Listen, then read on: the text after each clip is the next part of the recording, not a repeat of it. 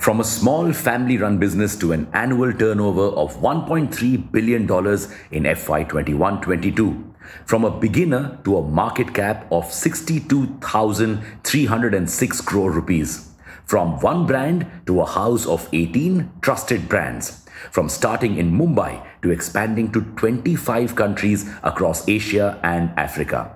Such is the story of Marico.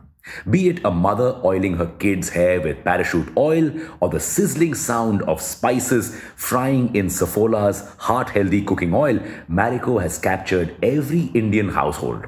The story of Marico is one of resilience, innovation and adaptability. Today, join us on a journey through the pages of history as we explore the inspiring story of Marico. The tale goes back to 1971. Mr. Harsh Mariwala, a 20-year-old commerce graduate, had joined his father's company, Bombay Oil. At the time, Bombay Oil was a B2B company in the spice trade. Harsh dreamt big. He envisioned a branded FMCG market for refined oils. And by the mid-1980s, Mariwala had established a consumer products division that was responsible for 80% of Bombay Oil's income. However, for the consumer products division to truly prosper in the fast-moving consumer goods or FMCG industry, it had to become a standalone independent entity. After 3 long years of persuasion, Mariwala finally convinced his family to spin off the consumer product segment of Bombay Oil into the new company, Marico. And this marked the birth of Marico as we know it. To establish a strong market presence, Mariwala focused on diversifying the product portfolio and expanding the distribution network. His intense focus on research, innovation, and customer feedback was what helped him beat giants like HUL and ITC. The mind share of Marico is such that coconut oil in India has become synonymous with the blue bottle of parachute. And why not? Parachute commands a 60% market share in the coconut oil market. The secret to this lion's share of the market? Innovation. Harsh Mariwala found an innovative extraction technique that extracted better quality oil from coconuts. The innovation didn't stop here.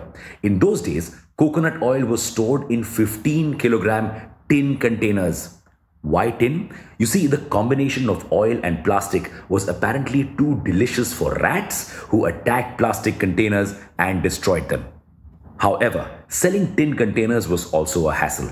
Consumers wanted smaller and easier to carry packaging. Plus, Marico wanted to be able to showcase its oil bottles in retail shops. So, Marico innovated. It came up with rounded plastic bottles that couldn't be destroyed by rats. Result? Whopping success. Marico replicated this innovation-led approach in other verticals, from Saffola oil to Kaya skin. Now, this newcomer entering and disrupting sectors just like this got the attention of giants like HUL. How did Marico defeat HUL? Keki Dadi Seth, the chairman of HUL, had a simple strategy for growing: aggressive acquisitions. Marico was on the top of his acquisition list. But Mariwala was not one to give up his dream. That's when the price wars started. HUL's plan was simple. If it couldn't have Marico, there would be no Marico. HUL started selling products at heavy discounts, forcing Marico to reduce its prices.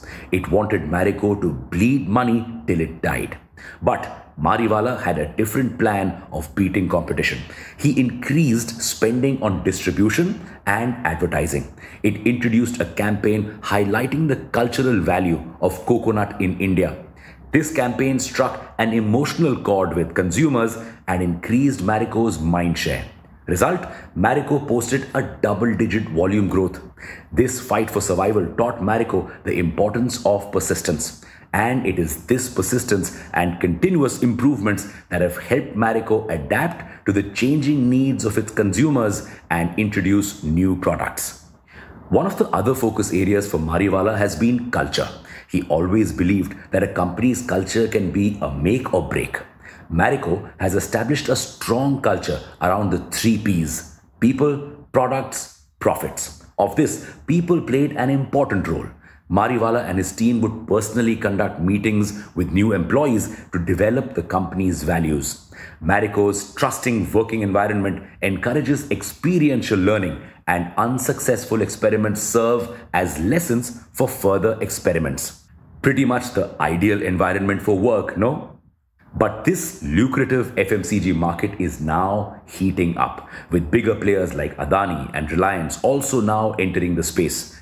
And while these players have a whole suite of businesses, Marico is overly dependent on two brands, Parachute and Saffola. If these categories are challenged, Marico could be in serious trouble. So how can Marico defeat the new challengers yet again? Only time will tell. See you in the next episode. Jai Hind.